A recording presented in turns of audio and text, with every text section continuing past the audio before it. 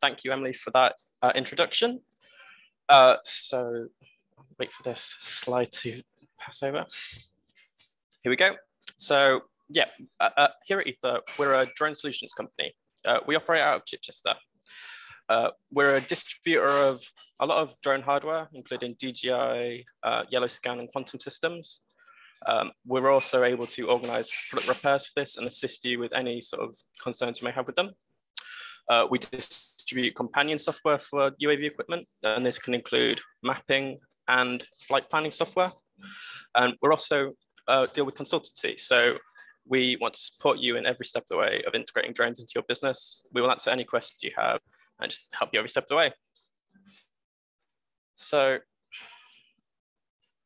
in today's webinar, I'm going to be sharing some information to help pilots use their drones, as well as maintenance and care tips that will hopefully extend their lifespan. Most of what I'll be discussing today, particularly when referring to software, is based on DJI products, but I'm also going to talk about care and maintenance tips that should be able to apply to all drone models, not just DJI. A lot of the topics that I'll be going through today are based on support questions that we regularly receive from our clients. So hopefully there will be some use to you and you'll be able to use them yourselves.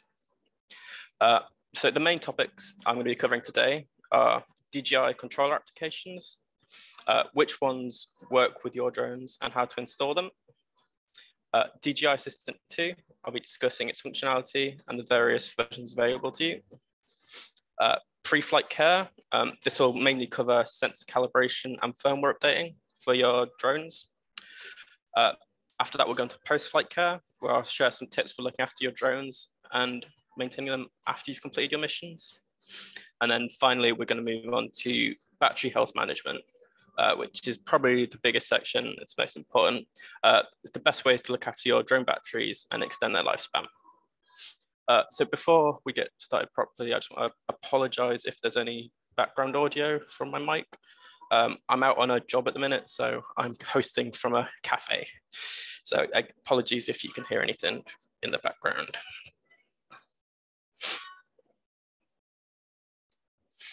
Okay, it may seem like a basic place to start, but I'm initially going to cover the DJI controller apps, which ones you may require, and where to find them and how to install them.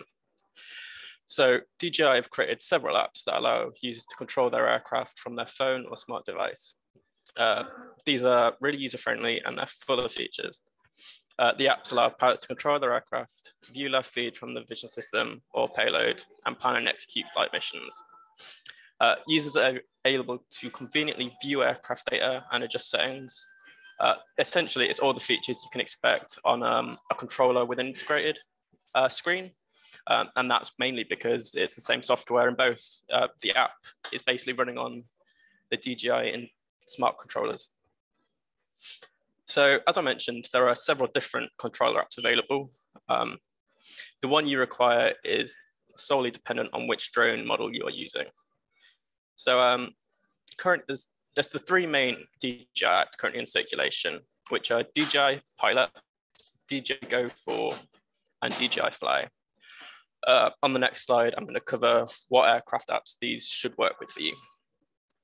There are more apps than that available to you, but these are the three main ones used for DJI's current range of drones, and they're the ones we might receive the most for support requests regarding. Okay, so we'll start with DJI Go 4. DJI Go 4 is the standard app used for controlling following drones. So we've got the Mavic 2, which is the standard edition, not the Enterprise, any of the Enterprise series. It's just the standard version of the Mavic 2.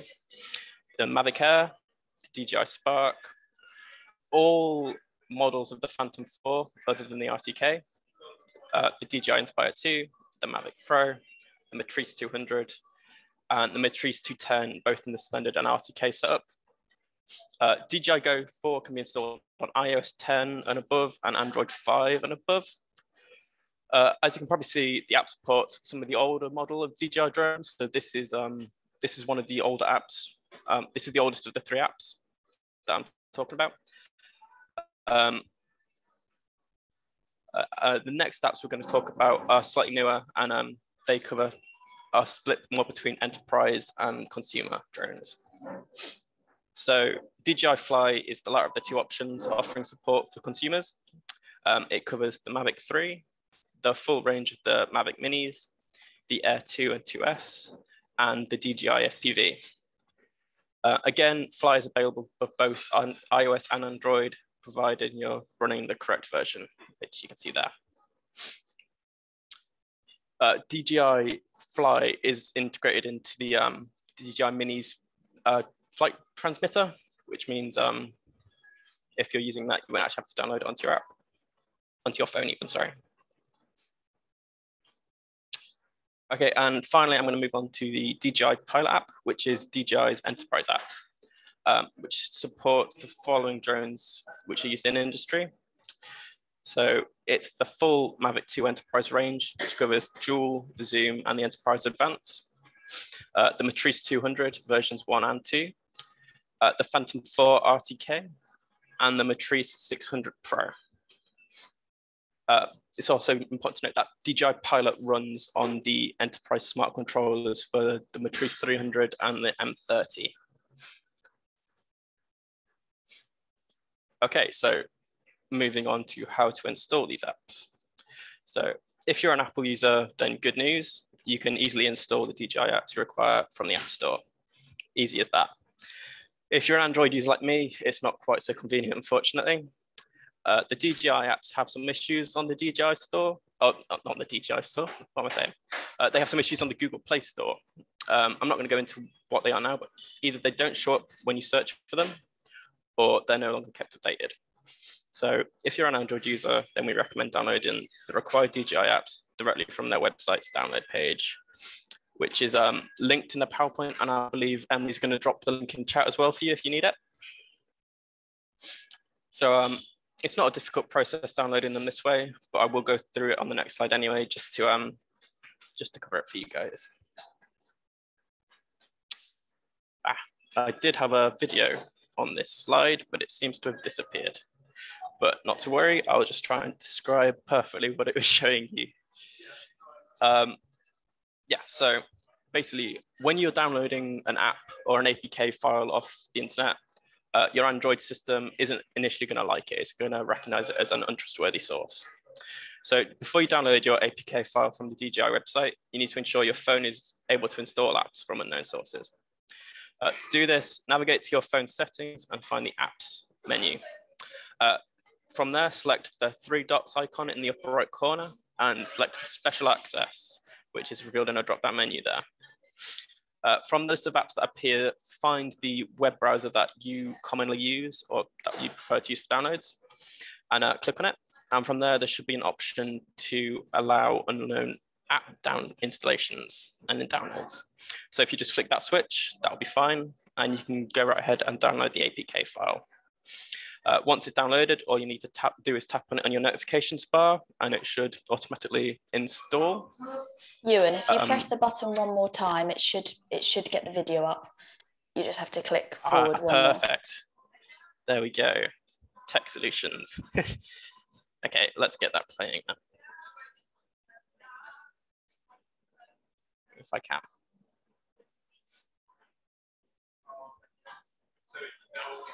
It doesn't appear to want to play, but not to worry. Okay, we'll move on to DJI Assistant then. So DJI Assistant 2 is a really handy piece of PC companion software for your drones, payloads, and any of the peripherals. When you connect a DJI device to Assistant, you'll be able to view and control the drone's firmware, either update it and revert it. This works for the drone transmitter and DJI payloads. You can also view and configure some drone files in Assistant. For example, data can be uploaded to the PC from the drone's internal storage or from the removable SD, which could be handy instead of taking the SD card in and out if you're worried you're going to lose it.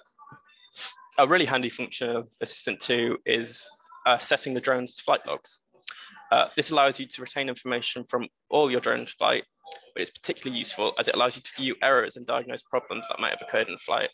So a lot of you, when you're flying, you might see a little notification message pop up in your top left corner of your screen, and you'll be busy flying and you don't have time to fully fully interpret, I guess. So you can go back later and you can go into the flight logs and you can see what errors are coming up and whether it's something you need to address.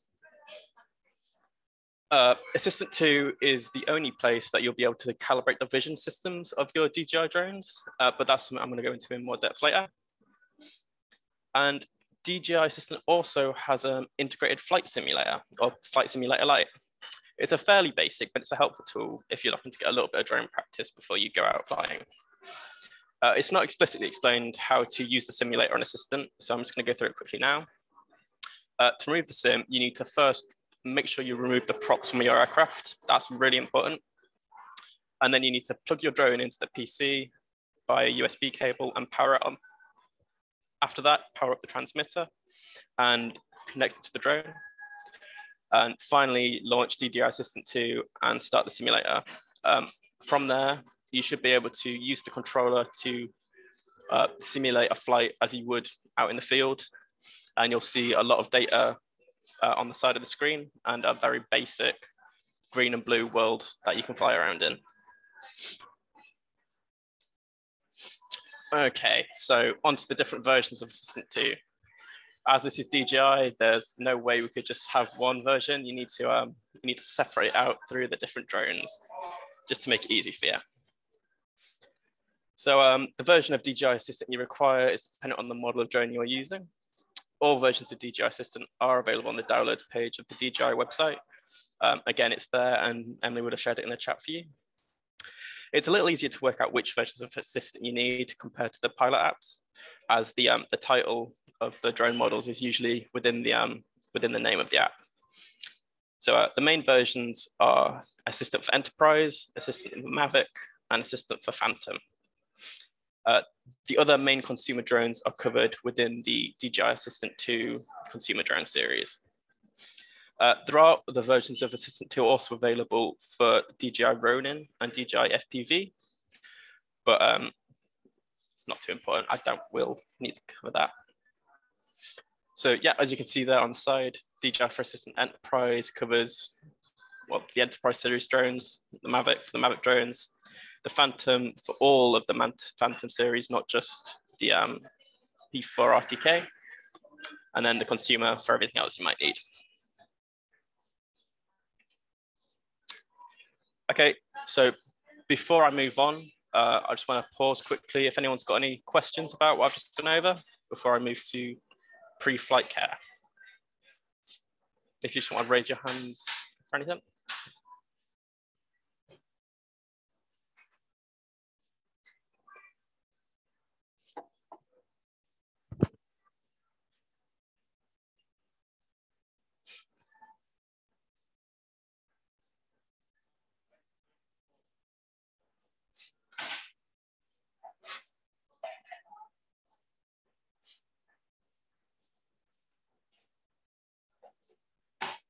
Okay then, so moving on, I want to discuss pre-flight drone care.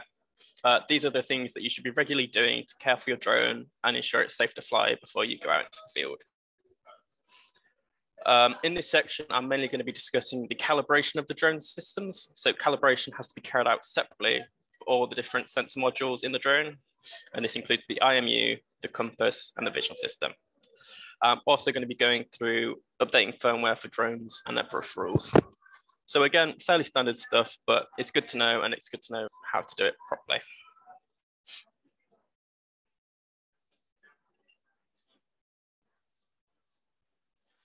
Okay, so first we're going to cover the compass. The compass is a very important module in your drone. If you hadn't guessed from the name, the compass determines the drone's heading and the orientation while in flight. It's really important to keep the module calibrated, or your drone may behave erratically or not respond properly to your inputs when it's in flight. It might get upset and not know where it is properly. To calibrate this module, you need to navigate to the sensors menu within the drone settings on your controller. So this should be in the top right on the mission screen, 3 dots, and then it's in the drone settings menu, and it'll say sensor status. Once you've clicked on the sensor status, you should be able to see a menu for the IMU and for the compass. If you select the compass option, you may be able to see more than one module show up, but that's okay. these drones often have built-in redundancy, so there'll be multiple compass systems within it that need calibration. Okay, so compass calibration should be carried out in large open spaces away from electromagnetic interference. There's nothing worse for a compass than some EM interference skewing the calibration. It's not recommended to calibrate it indoors or near large metal structures like fences or barns, just because they really can interfere with the sensor. It's quite unfortunate they have to calibrate the module outdoors because you do look quite silly doing it. So essentially you have to hold the drone above your head at a height of about 1.5 meters. And you need to turn a full 360-degree circle, once holding it horizontally and once holding it vertically, as you can see in the diagram in the bottom right corner there. So yeah, you have to do a funny little dance and you look a bit ridiculous, but it's an important thing to do. DJI recommends calibrating your compass every 30 days when you're flying more than 50 kilometers from your last location, or when you're in an area with strong EM interference. You might also be prompted to calibrate by the controller. To be honest, I would recommend just checking the sensor status and maybe calibrating before every flight mission. It really doesn't take long and it just ensures everything is okay before you go out and fly.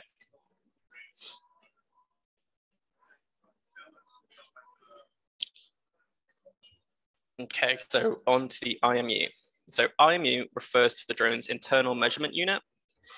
The IMU detects changes in the drone's acceleration and orientation to calculate its current position and velocity.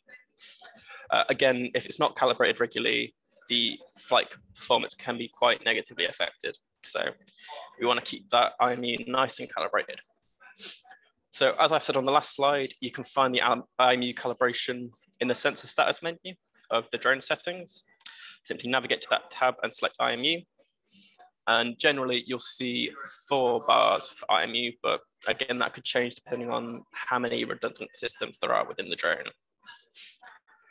So IMU calibration requires you to sit the drone on a level surface. You might be able to see that in the diagram to the right, or the controller interface on the right.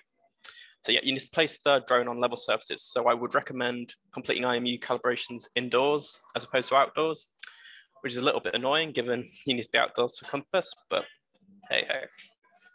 So calibration for the IMU is fairly simple. Drone has to be balanced on all faces, and the controller will show an image of the face that it needs to be on currently and how long to leave it there for. Real simple process, actually. It's recommended by DJI to calibrate the IMU every 6 months, or if the drone has been handled quite roughly, or when it's been flown quite roughly, particularly if it's had a rough landing, just because that can knock some of the sensors and it might be quite unhappy afterwards. But again, there's no harm in calibrating the IMU whenever you want to. It's not going to hurt. Okay, so the final sensor calibration I'm going to go through now is the vision system. So the drone's vision system refers to the cameras and sensors mounted on various faces of the drone that the drone uses to perceive entities surrounding it and avoid obstacles. Pretty key system, isn't it? So it's incredibly important to keep the vision system accurate, as obstacle avoidance is probably the best way to protect your drone from user input errors. Stops you from flying into any trees that might be out there, so good way to prevent damage. So for DJI drones, the vision system is calibrated through Assistant 2. So you'll need to connect your drone to the PC via USB cable, power it on, and then open DJI Assistant 2 and select the calibration tab. So the method for calibration changes slightly depending on the size of your drone.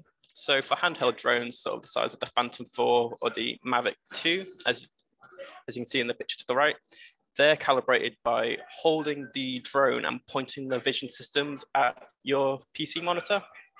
And during this, your PC monitor will display a grid of dots, a blue target region, and a box that indicates where your vision system is pointing.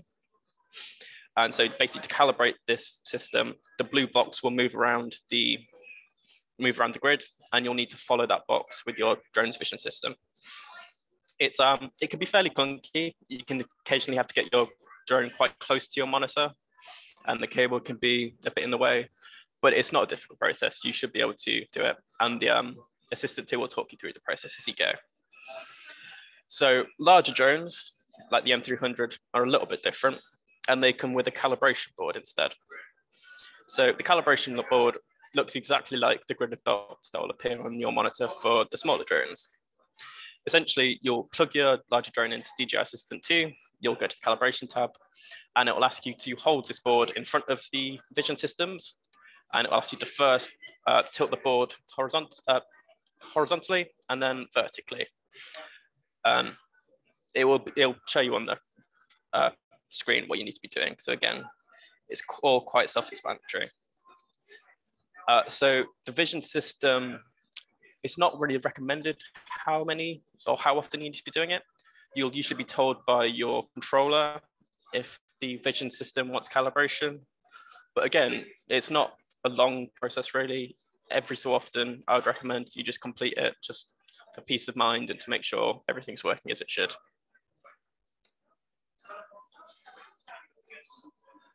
Okay, moving on to firmware then. So as you know, firmware basically is the operating of your drone's software. So the standard way of updating your drone's firmware is via your controller. Providing your transmitter is connected to the internet, when an update is available for your drone, the controller, batteries, or payloads, it should automatically appear on the home screen of the app when the drone is turned on. If the update does not automatically appear for you, you might be able to search for it in the controller. If you go to the HMS settings in the transmitter and you refresh the firmware, it might kickstart it into finding the new version that's available. So it's not on the slide, but you need to ensure that your batteries, both for the drone and for your controller, are above 50% when you're doing this, just to make sure that neither of them shut off halfway through the firmware and corrupt everything.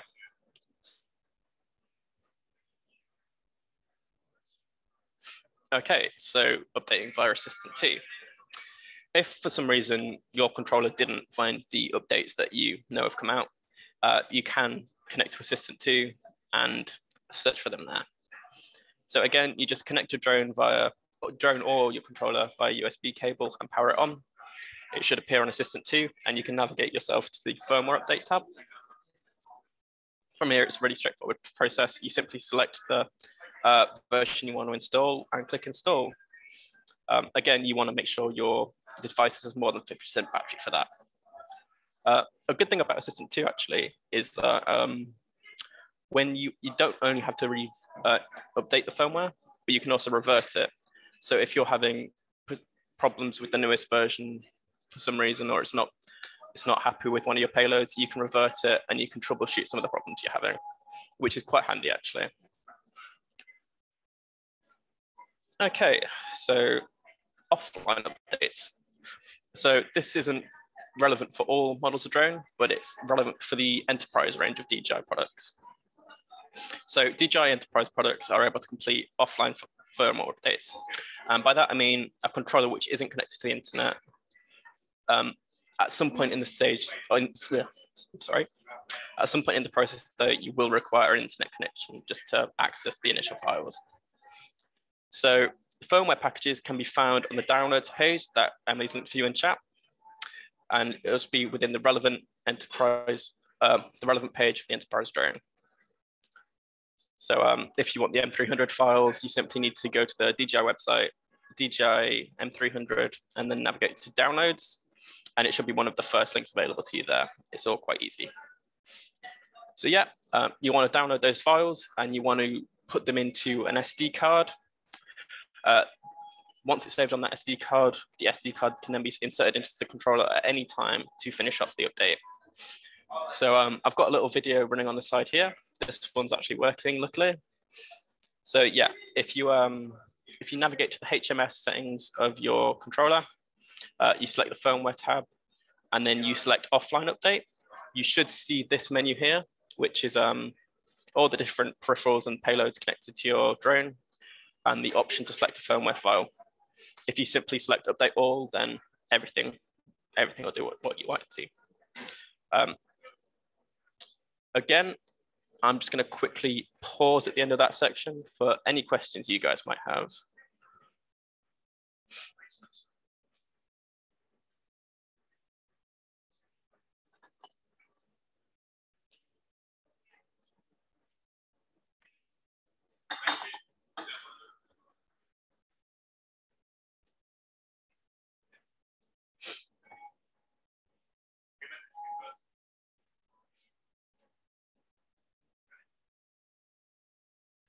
Okay, I think you're all happy with that.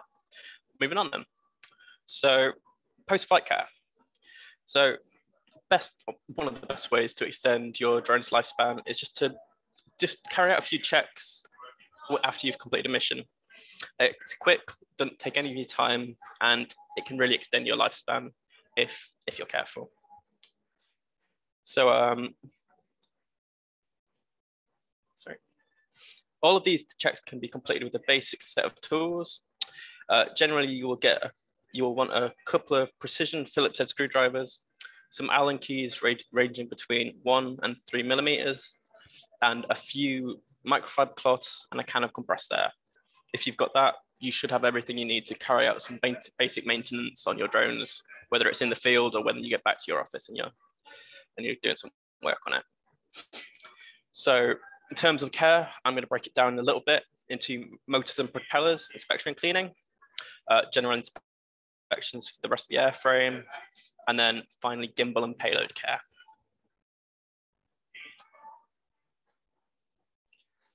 Okay, so let's start with the motors.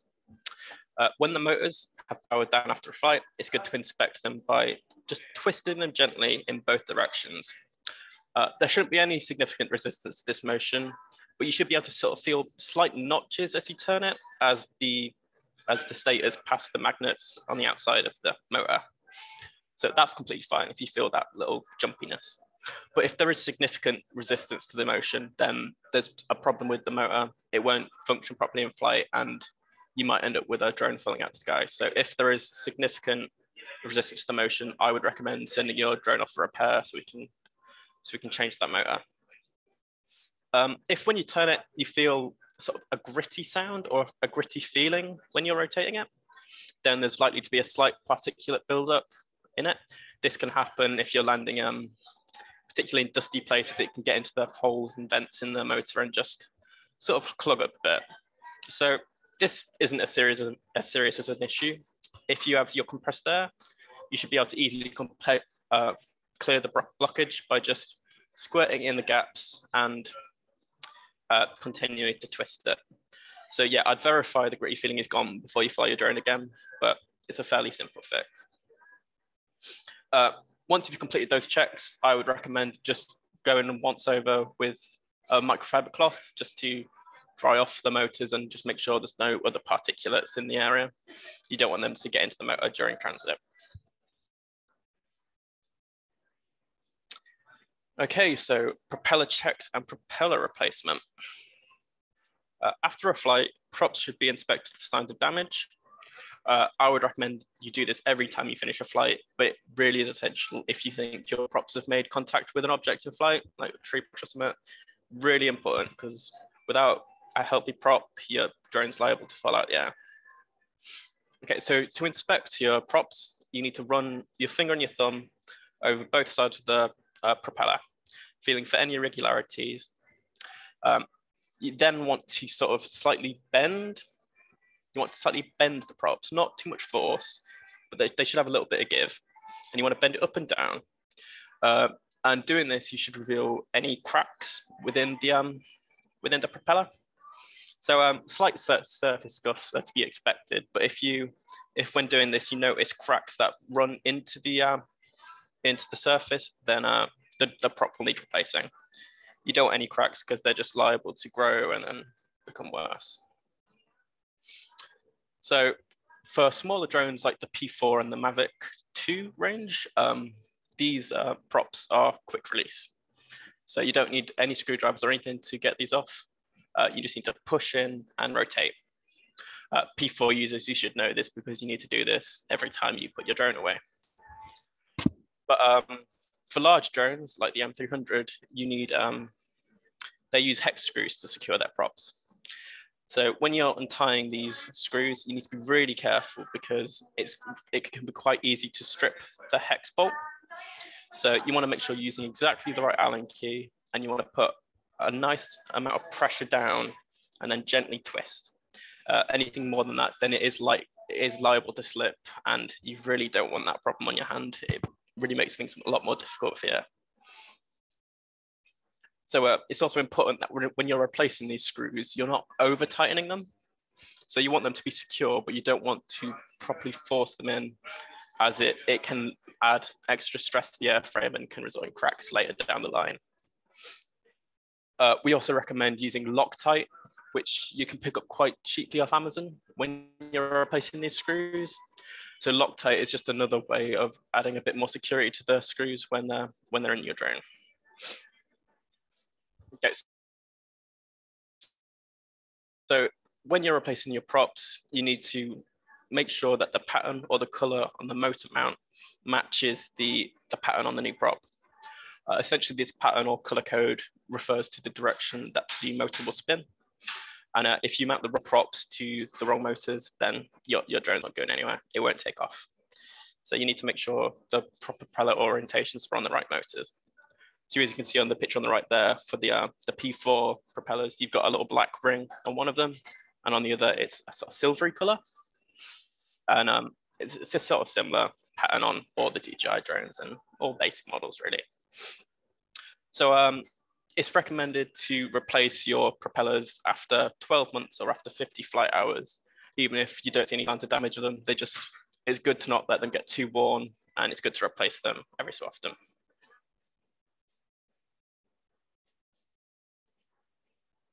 Okay, so moving on to some more general checks. So after a flight, you want to inspect your airframe for cracks and scratches. Again, some surface blemishes can be expected with regular use. Scratches that seem to penetrate the shell surface are an issue. They're likely to grow, and they can cause serious damage, and they can allow water ingress, which is something you really don't want.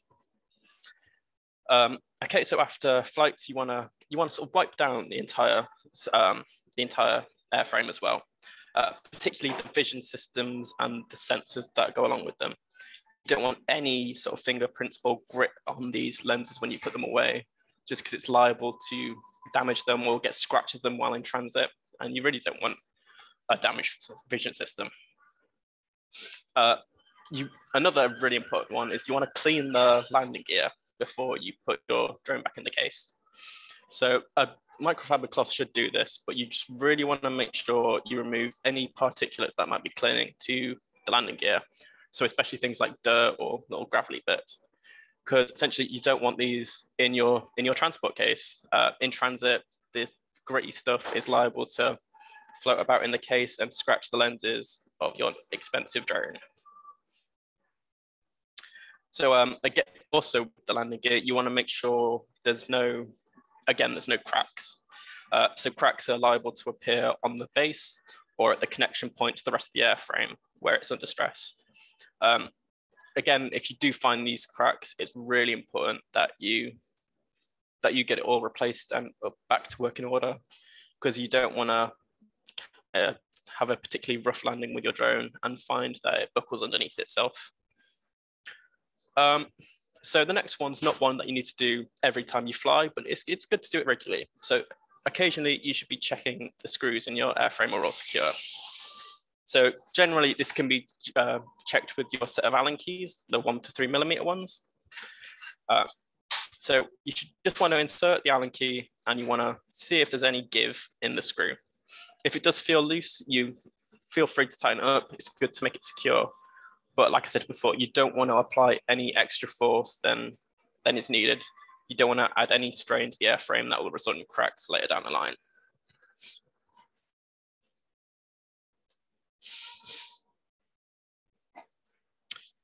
So gimbals and payloads. again, it's all fairly basic stuff, but you want to ensure you keep a secure grip on the payload when you're disconnecting it from a skyport. So I'd recommend just holding it with both hands and making sure you've got a secure grip when it drops, as you don't want your cameras smashing on the ground after your flight. That would be quite unfortunate. When an external payload is in operation, you want to make sure you keep hold of the skyport cap. So the cap for the skyport on the drone side, as well as the one on the payload side. So essentially these covers protect the skyport from damage during transit. So if there are any particulates floating about in your case, they won't get into the port and prevent your payloads from working properly. So I would recommend just screwing the two caps together for the skyport and then just slipping them in your pocket so you can keep track of them. So it's not something that would stop the drone from flying if that port got damaged, but it really would stop the payload from functioning properly, which is arguably the most important part of your drone. So as with the vision system, you want to ensure that all lenses of the payload and sensors are clear of fingerprints and particulates. So use a lens wipe or use the microfiber cloths and just give them a little once over before you put the caps on them and you pop them away. So again, you're just stopping any damage that might occur during transit. So the next one's quite a big one, actually. When you unbox your drones, a lot of people seem to throw away the payload support pieces. So for the Phantom 4, this is 2 foam pieces that hold the payload in place. Or for the Mavic range, it's a plastic cover or a harness. And these support pieces are actually really, really important, and you don't want to be throwing them away. So when the drones are in the case without these support pieces, the gimbal is liable to freely rotate, and it can cause damage and it can overload the motor within it. So just pop the support pieces in your pocket when you fly and pop them back on at the end of your mission. Simple stuff, but it's just good to keep doing it. It's important to remember though, when you go out to fly again next time, you do want to take these support pieces off, otherwise your gimbal won't initialize properly and it can result in damage as well.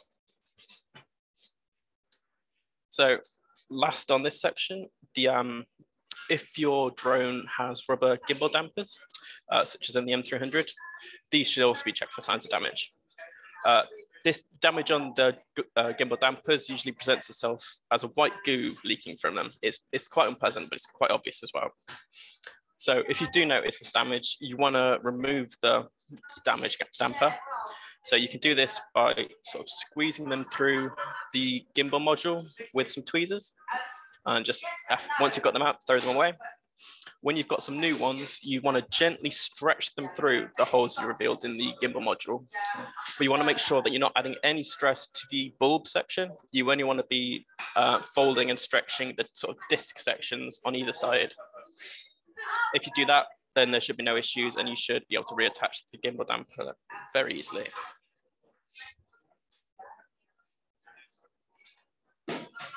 Okay, so yeah, one last brief pause to ask about any questions on that section. Anything you want to check with or? Ewan? Yeah. Hello, Ewan, can you hear me? Yes, I can hear you, go ahead. It's Jeremy here. Just a quick question. I've got a Matrice 300, it's got an IP45 rating. Does that mean that the controller also has an IP45 rating? Yes, it should do. They should be able to operate in the same environments that the drone is functioning in. Okay, thank you. No worries at all. Is there anything else? Okay. So the last section I'm going to be talking through today is battery health management. So batteries are the only consumable part of your drone, and annoyingly, they are also the hardest to look after. So I'm going to go over some of the best ways to keep your batteries happy and healthy for as long as possible, because we don't want to be replacing them if we don't have to. So the first thing I recommend is to always label all of your drone batteries. And for drones which require more than one battery, always keep them in the same battery pairs. So for example, I would label battery pairs 1A, 1B, 2A, 2B, etc. So this helps you keep track of the batteries you've used and how often you use them, which is important for reasons I'll be covering in the next few slides. It's really important that batteries are charged correctly and safely, and then stored within the recommended temperature ranges. Again, I'm going to be going into more detail on all this in the next few slides, so don't worry. So essentially, batteries that you don't look after properly and take care of properly, they're going to have a far shorter lifespan than they're intended to. And they can behave unpredictably and unexpectedly when you're flying. So it's just good to look after them and keep them healthy. Unfortunately, if your battery shows any signs of damage or any significant faults, it's likely that it's going to have to be thrown away and disposed of. But again, I'll go over proper ways to safely do that later, because they can be quite volatile and they can cause serious damage if not disposed of properly.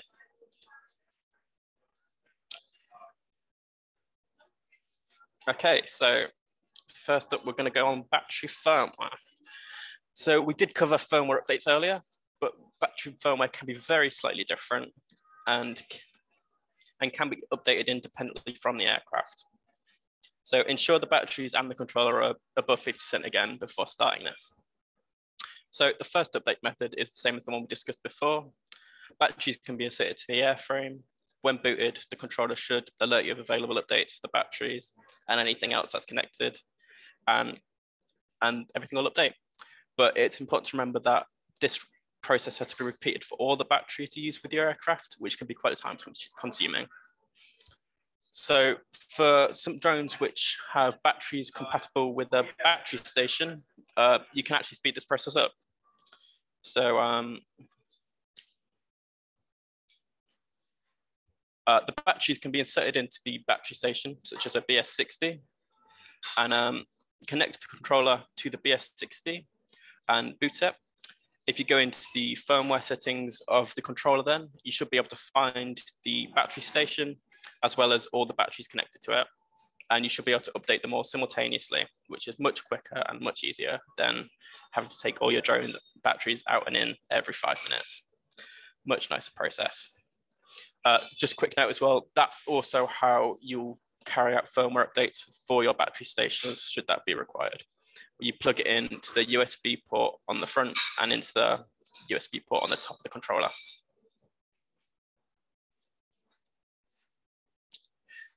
Okay, so now I want to talk about the different ways that batteries can present damage and other signs that it will need replacing. Okay, so the first and most obvious sign is visible swelling. The battery will puff up and swell, indicating there's internal leaking going on.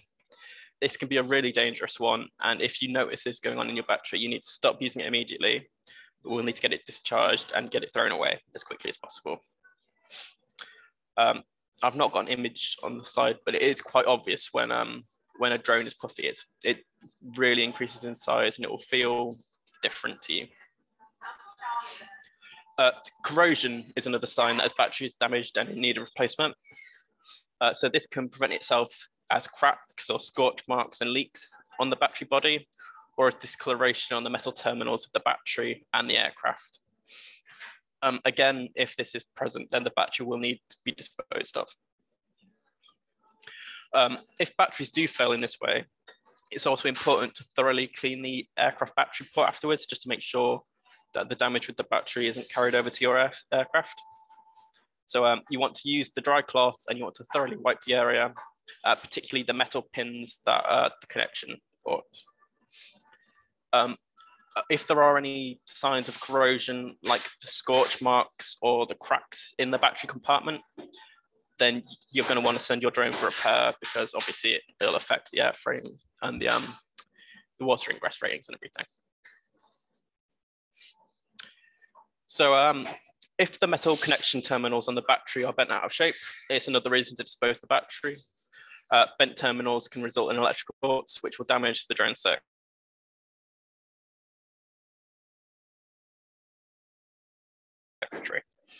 If the terminals, so don't try and use tweezers to readjust the pins, because it's liable to break them or make further damage along the line. If you notice these issues, it's good to just send them off for repair and get them sorted out.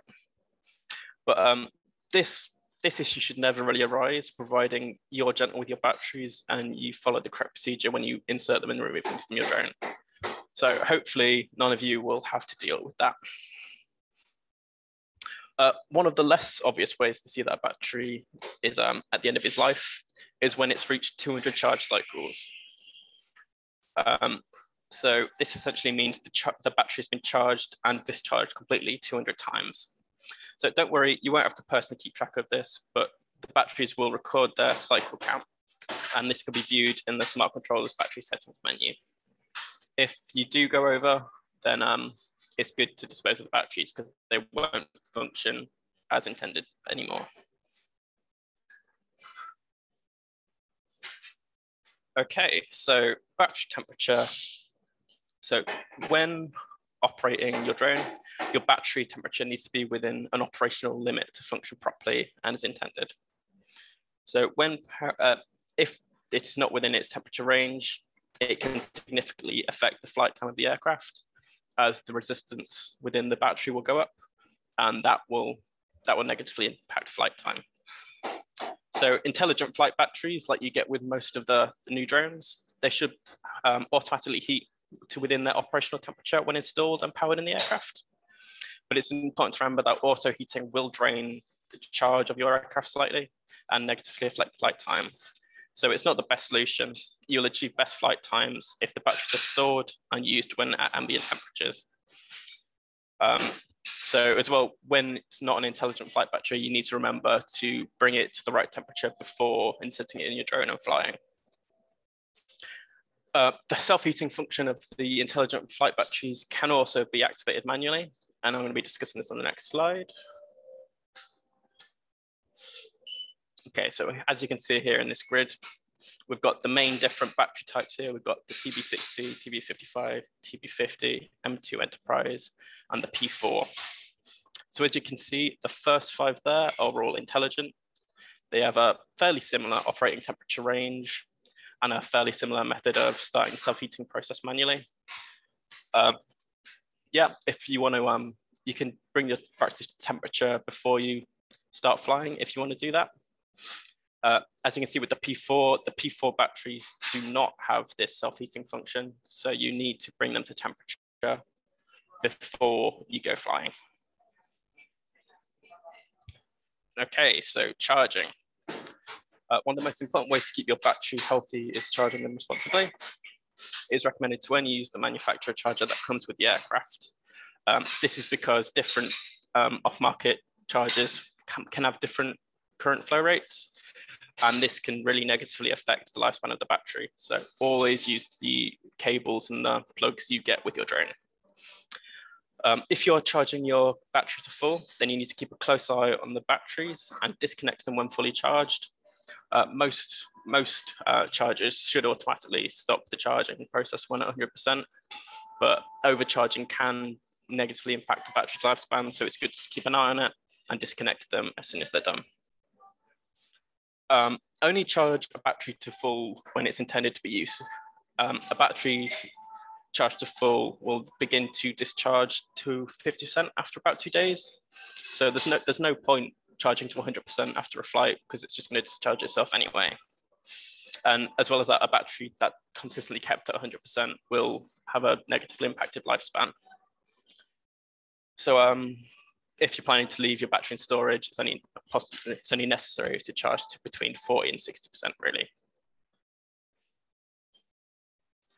Okay, so battery storage. As I said, you only want to be kept between 40 and 60%. I mainly want to talk through this graph here. So this graph shows how long a battery will last in storage before it's irreversibly damaged. As you can see, the lifespan is maximized when at 50%, and the battery should last for approximately 250 days, although it isn't recommended to leave it untouched for more than 90. If after a flight your battery is under 40%, I strongly suggest charging it to 50%, because as you can see, there's a serious drop off in how long these batteries will last after that. And again, if they go beyond that point, they're irreversibly damaged and you don't want to be using them. Charge discharge cycles are a good way to ensure that your batteries don't reach this maximum storage limit. and I'm going to go over that on the next slide. Yeah, a battery being completely discharged and recharged is known as battery cycle. As stated previously, batteries have a set number of cycles they can complete before they're at the end of their lifespan. Because of this, it's recommended that you keep the charge cycles of your batteries all the same and not favor one battery or battery set more than any others, as this can expand the lifespan of your batteries as a whole, instead of having some that are used consistently and some that are left in storage to get damaged.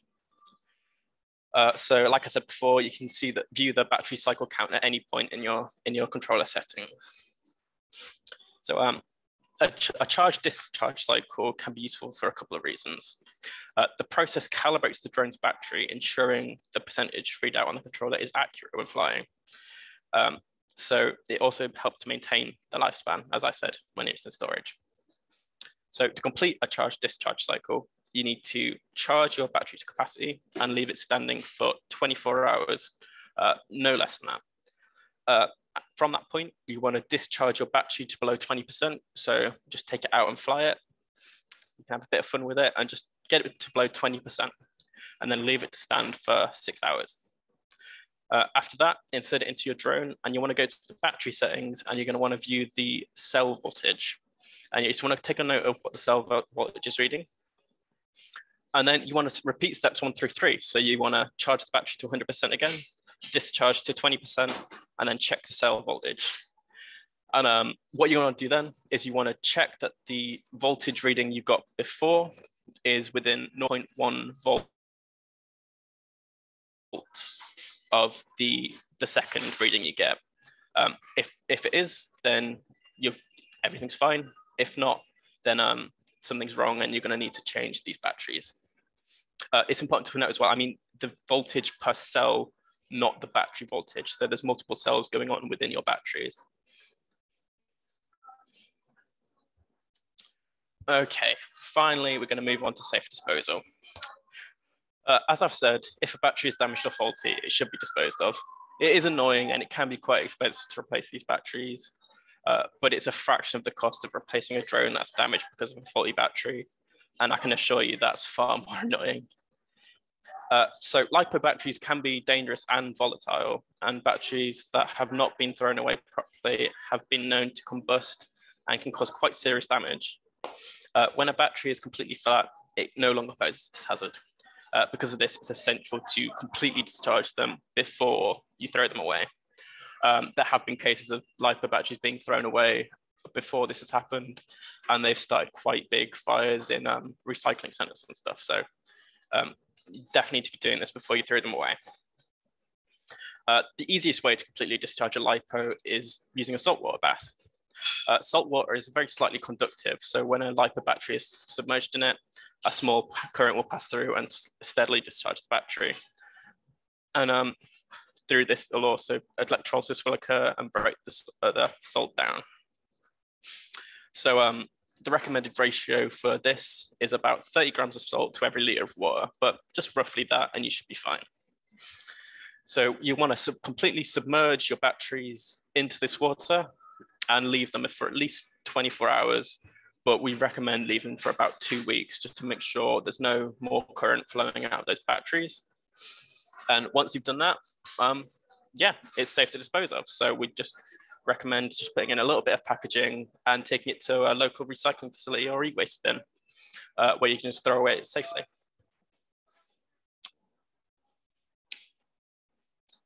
Okay, so thank you for that, everyone. That's the end of my webinar. Have you got any questions for me? I'm happy to answer them.